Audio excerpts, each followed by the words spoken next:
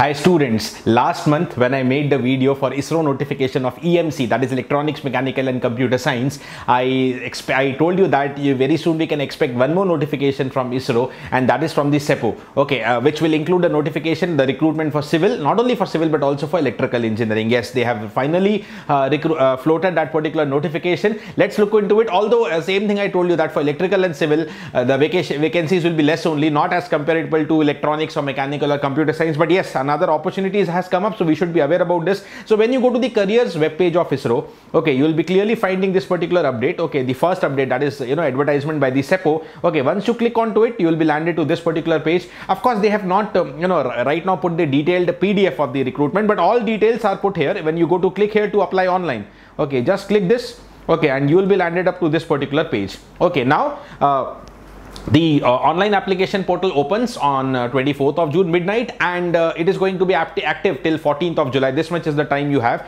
Okay, now the CEPO, okay, which is officially named as Civil Engineering Program Office. Okay, what are the vacancies included here?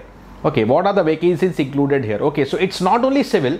Okay, it's not only civil. Okay, of course, the vacancies are for civil as well, 18, but for electrical also 10. I told you it's not that huge number of vacancies. Like electronics have got 113, mechanical have got 160, and computer science has got 44. These are less, but yes, another opportunity has come up. Okay, for civil, of course, your BTech should be in civil engineering with a minimum of 65% marks, or if you are in the CGPA scale, it should be 6.84. Okay, for electrical, your BTech should be in electrical engineering or electronics and electrical engineering, EE or EEE. Okay, aggregate same 65%, or on the CGPA of scale of 10, it should be minimum 6.84. okay, also 9 vacancies under RAC, refrigeration, air conditioning, one for architecture and one for civil autonomous bodies. Okay, now let's come to some important parts of the notification.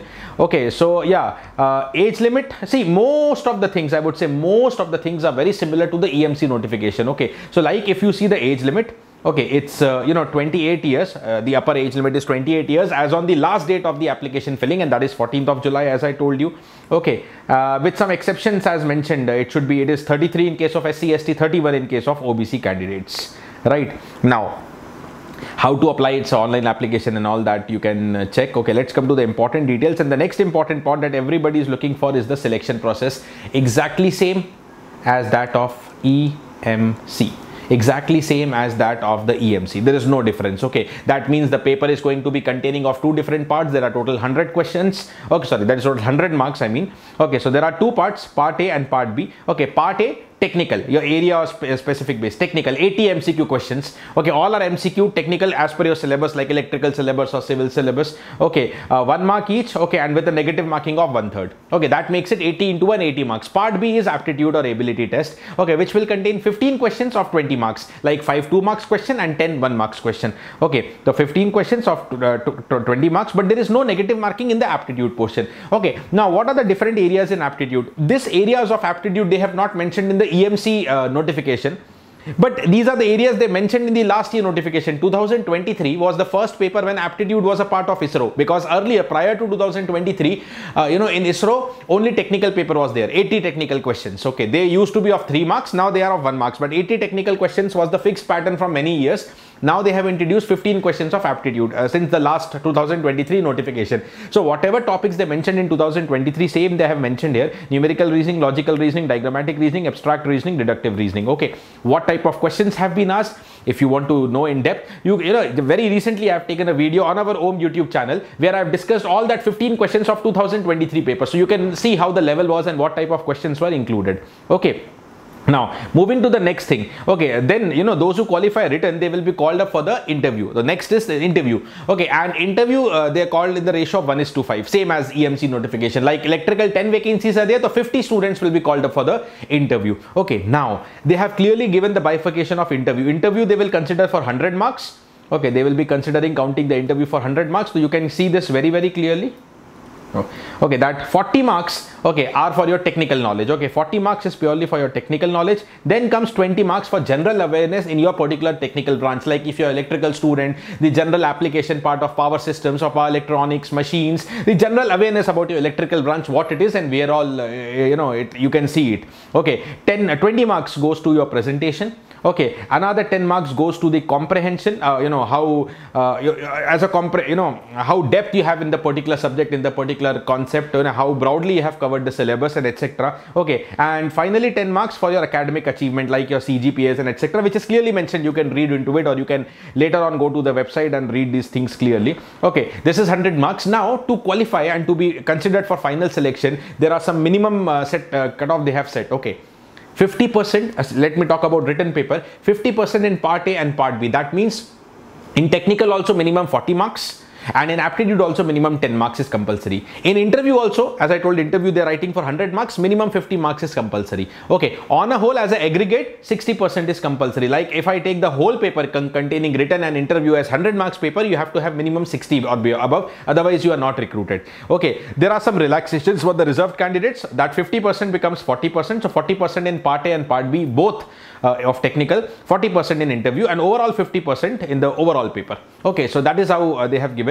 Now, while making the final merit list, what is important? Only written or interview? Of course, first stage written is important, because if you don't qualify the written, you don't go to the interview. But okay, let's say you qualify, you give the interview, you get a good marks in interview also. How the final merit list is made? 50% weightage is given to the written, 50% given to the interview, and then the final merit list is considered. So that means for the final ranking, both are important. Not only written, but written and interview are equally important. Of course, I repeat, first stage written is important. You have to focus there. Okay, but for the final selection, okay, written and interview both will be important. So don't worry. Once the written is over and interview dates are announced, we can plan some interview sessions, interview guidance sessions for you. Okay, now coming to a very important part that students that will usually attract the students. You see, three important reasons you can be fascinated for this job. Number one, the profile. Okay, you are working in an esteemed organization like Indian Space Research Organization as a scientist C. Initially start your career itself as a scientist post with the scientist C label. Okay, number two, okay, the fancy pay scale, because you are selected as under the level 10 of the pay matrix. Okay, level 10 of the pay matrix with the basic minimum pay of 56,100. And while you're working in government organization, this basic minimum pay is almost in your pocket only, because rest all your HRA, your travel expenses, the medical facilities for you and for dependent. That means all the basic needs that a person has is almost taken care by government itself. Okay, so you have all this as a saving. And a very important third reason is the job security that is attached with any of the government jobs. Okay, so of course it's for engineers, it's a very good career to start with. So don't look into maybe 10 number of vacancies. See, even if 1 or 2 vacancies are there, somebody will get it. Na? Okay, so if somebody can get it, count yourself as somebody. So don't look into number of vacancies. Somebody will get it. Okay, make yourself as that somebody who can take this 10 vacancies of electrical or the 18 of civil. Of course, I repeat, there are more vacancies for electronics or mechanical or computer science, but even if less vacancies, somebody will grab it. Okay, try and fight hard. Okay, if you have to be that somebody. Okay, right. So these are the important details. As I told you, the application process is open till 14th of July. That is important. Okay, so you have enough time, but if you are sure you're going to write it, don't delay and start filling up the form as early as possible. Exam dates are not announced, but it may be anywhere in the next 2 to 3 months. But as per the last year observation, if I say, most likely I expect it to be towards the later part of the year. I mean towards November, December or October. Okay, November, December is what I'm expecting more. It should not go to January also. Okay, but yeah, be prepared. Anywhere after 2 to 3 months, exam may be announced. They have not announced a date for CEPO. They have not announced a date for EMC also. But 2 to 3 months, you make your target at least. Okay, so that even if the exam comes early, you are ready. Make a target that in 2 to 3 months, at least in 2 months, you have to revise your syllabus. You have to solve the PYQs, ISRO PYQs, Gate 1 mark PYQs, and etc. What to do, what not to do for ISRO, I have already made some strategy videos. You can go through it, available on the OM YouTube channel.